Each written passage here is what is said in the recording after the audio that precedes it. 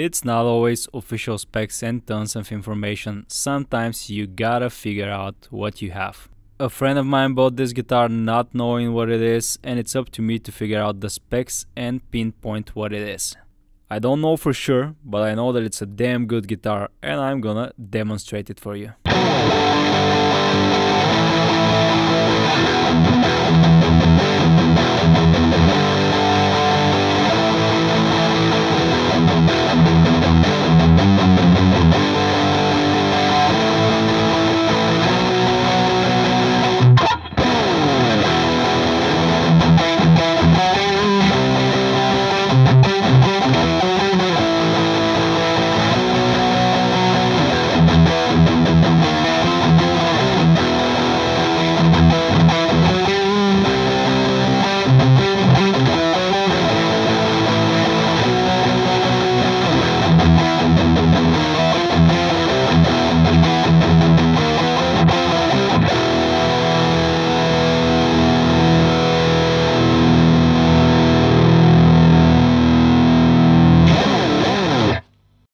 Unfortunately, it's one of those guitars that I cannot find info online for. The serial number points to the late 90s and I think they were going for the ESP Eclipse from 98. This one, you got the bow-tone neck construction, but it's made out of mahogany. It also has 24 frets and 3 knobs, so I don't think they were going for the Eclipse ESP per se. I think they were going for the LTD version, which is designated LTD E200. The body is made out of alder. The guitar that I have, I think it's made out of alder. You got the bow-tone neck construction, 22 extra jumbo frets. The LTD has the Duncan design pickups with the logo on them. The guitar that I have doesn't have any logo, but maybe they are similar. Duncan design are made in some outsourced factory by design of Duncan, it's in the name. So probably Korean, Chinese, Japanese, I'm not sure what the pickups are. So for this Edwards, we have the Eclipse body shape and thickness. We have the 2-button layout, a bit different than the LTD. We got a set of unmarked hot pickups, a beautiful 2-piece figured maple veneer, and weirdly an ABR1 bridge that goes directly into the body. And the spacing on it is a bit wonky, I mean I don't get it. A pretty modern sounding and looking guitar and you put an ABR bridge on it. Edwards certainly chose a cool finish for it and they made it extremely high gloss, I mean look at it. It has a pretty comfortable slim maple neck with a rosewood fingerboard and these massive extra jumbo frets. The ESP logo on the 12th fret reminds you that Edwards are owned by ESP, in case you've missed the subtle visual cues on the headstock. Look closely, produced by ESP. They were not subtle with this, were they? This produced by ESP sticker was later moved on the back of the headstocks. Back of the guitar doesn't have the veneer, of course, because of all of the colorways for the Eclipse. What's notable and important is that it's a bow-tone neck construction with a maple neck. The serial number on the plate doesn't have the LTD binding for the rosewood fingerboard though. So it's not exactly copying the ESP and LTD. I think it has its own character and it's a pretty good guitar. Let's try to figure out the specs, and there are a lot of unknowns. But what I managed to gather, we have the Eclipse shape of the body, at least 2-piece body, lighter in color, that's not mahogany, looks like alder. On top of that we have a 2-piece figured veneer, probably maple. The neck is made out of maple with a bow-tone construction, 22 pretty big extra jumbo frets, 24.75 inch scale length. Waving flag ESP headstock Goto tuners, a set of humbuckers unknown, we're gonna measure them. Made in Japan Goto bridge and a tailpiece. Here's what's under the neck pickup. If you're recognizing these brown cables for the pickups, let me know. We got this hole probably for fitting the bolt-on neck, some center point or for the truss rod, I'm not sure. We got shielding paint in here and I think that's wax. Someone wax potted the pickups and it got glued with wax to the side of the body. Now speaking of the body, I don't think that's mahogany. You see those holes for the screws? That's a lighter color body and I think it's alder. Also look at down there, the cavity for the pickup adjustment screw. The shielding paint has chipped and I see some lighter in color wood. And here's a look at the routing for the 3-way switch. Some more shielding paint under the bridge pickup and I see the thin layer of the maple veneer. It's definitely not a maple top, it's a maple veneer. Also some more shielding paint chipped away, and we can see the lighter in color wood. That's definitely alder, that's not mahogany. The routing for the cables that go to the electronic down there. Unfortunately, I got nothing for the pickups. If you know anything, let me know in the comment section. I think someone tried to wax pot them and they got stuck. I had to give them a bit of a push to take them out. These are probably some cheap pickups like the ones that they put on LTD guitars, made in Korea or something, by design of the manufacturer and outsourced in another factory. We're gonna measure them anyway. Same goes for the bridge pickup, nothing to identify them by other than the 4 screws and the brown cable. I definitely haven't seen these, maybe you can help me out, guys. Slanted pickup rings, weirdly slanted, it's not following the curvature of the top properly, the bridge pickup especially, so they're not a perfect choice, and I think they're probably a replacement. Whoever wax potted the pickups probably replaced the rings as well. Short screws for the front section of the neck pickup ring, long for the rest. Yeah, I think that's just a cheap set of pickups. For the bridge we have 1141 k ohms. Switching over to the neck, we got 1150. That's probably the same pickup in 2 different positions. Middle position, both pickups. So 1141 is sort of a no man's land. I prefer them to be hot around 13 or 14 or soft around 7-8 k ohms. And I don't like these, they're pretty muddy sounding, no definition to them. 3-way pickup selector, master volume, master tone, knurled metal knobs, and this one is all the way down to the body and it's scraping. I'm gonna use a flathead screwdriver to unscrew it, slightly lift it up and position it properly so it rotates freely. Here's where it was scraping and ate through the polyurethane finish and the paint. The bridge and tailpiece are pretty solid and non-locking. This one is made in Japan by Goto. A bit of a weird choice to use the ABR one that goes directly into the body, and feels kind of weird for this particular guitar. I'm having a hard time palm muting on it. Or it's probably because I suck at playing guitar. Let's weigh it anyway. 51 grams, pretty substantial. The tailpiece is also made in Japan by Goto. Here's the logo. Pretty heavy, it's a good tailpiece. Let's weigh this one. 77 grams, yeah, I was expecting that. So these are pretty solid and good. It's the Eclipse shape of the body with a pretty cool see-through finish with a burst on the edges, black burst. The see-through finish showing off that beautiful 2-piece figured maple veneer. We got a bolt-on maple neck and a thick piece for the rosewood fingerboard with white side dots. I think these are acrylic plastic. Yep, that's definitely an insert, that's not paint. The headstock is pretty cool looking because Edwards used the same maple figured veneer that they used for the body.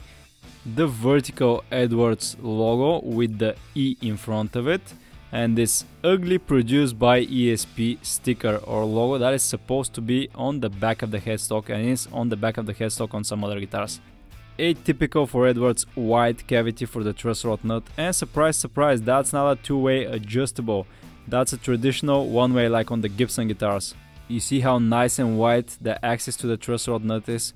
So this guitar has some traditional specs, a 1-way adjustable truss rod and the ABR bridge, which are surprising for me. The combination with 11 k ohm pots, which are modern sounding, is just weird. Maybe if it was a full thickness guitar. The truss rod cover still has the protective film. I'm gonna remove it to show you that it's gloss on top. It's just 1 ply. Let me show you the attention to detail that Edwards has.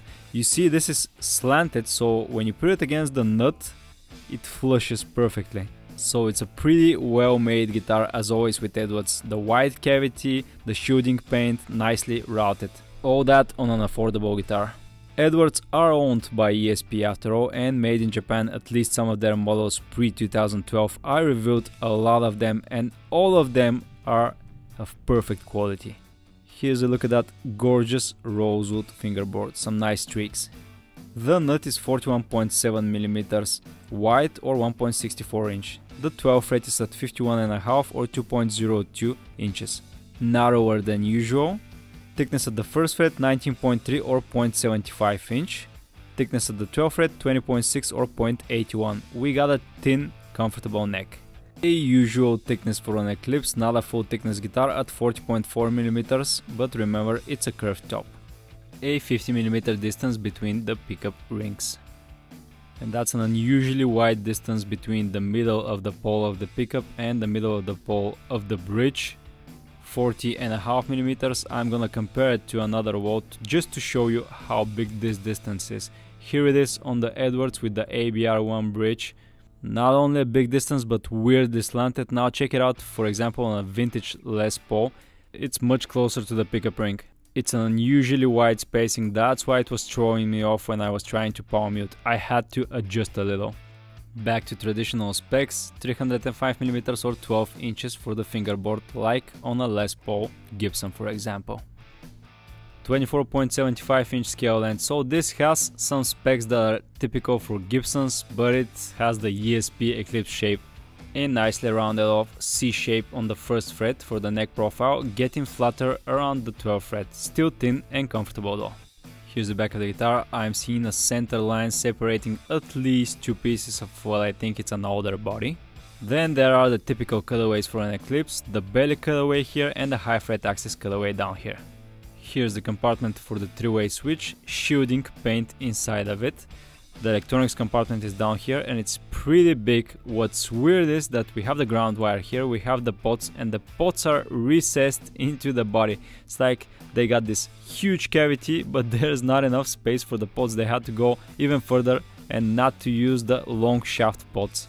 Do you see it? There's routing for the pots, so if you're trying to use some other kinds of pots like the push-pulls that are bigger, tough luck. Of course, there's shielding paint in here. Here's the routing for the pickup cables and the routing for the output jack down there. Some writing here on the side of the pot and a capacitor. I see 500K written on it, which is expected for humbuckers. Here's what the output jack looks like. Original strap buttons here and here. Here's what the cover for the three-way switch looks like. Shielding on the backside, still has the protective film on it. Same goes for the cover for the electronics compartment, still has the protective foil, shielding on the backside. Here's the plate for the bolt-on neck construction, the ESP logo and 32439 serial number. I cannot date it precisely. And here's the maple neck, which is one piece all the way to here, and you can clearly see the scarf joint connecting the headstock to the neck. After it we see a volute. I love volutes on these necks. Made in Japan sticker after the volute. This one is probably made in Japan, not like the Jixi guitars that I've reviewed later. There's a bit of a flame here on the back of the maple headstock. It's pretty cool looking. Then we got Goto chrome tuners, non-locking, pretty solid. I'm gonna use 1046 Dunlops to set it in E standard. It is a lightweight guitar at 3336 grams or 7.35 pounds.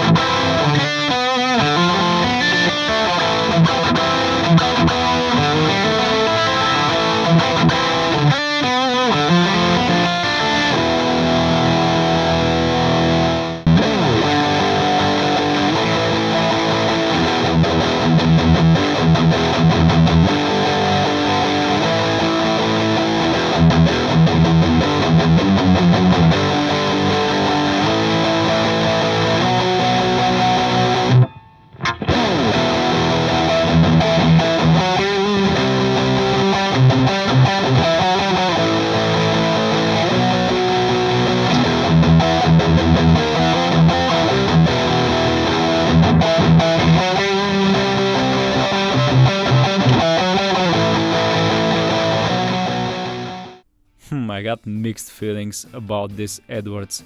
It's a copy of an ESP, but it's still Japanese, so it feels pretty weird. It's almost an ESP. I'm confused about the specs though. They could have made it mahogany body. Why use older?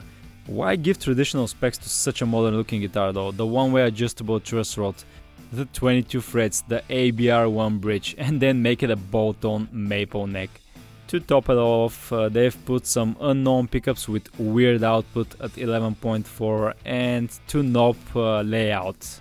Make it a 12-inch radius rosewood fingerboard, then put it the biggest extra jumbo frets. Even though it's well built, it plays amazingly, it's easy to set, looks like a guitar that doesn't know what exactly it is. Well, I guess that's okay, because I don't know what exactly it is. It's a decent guitar and I like documenting the rare stuff.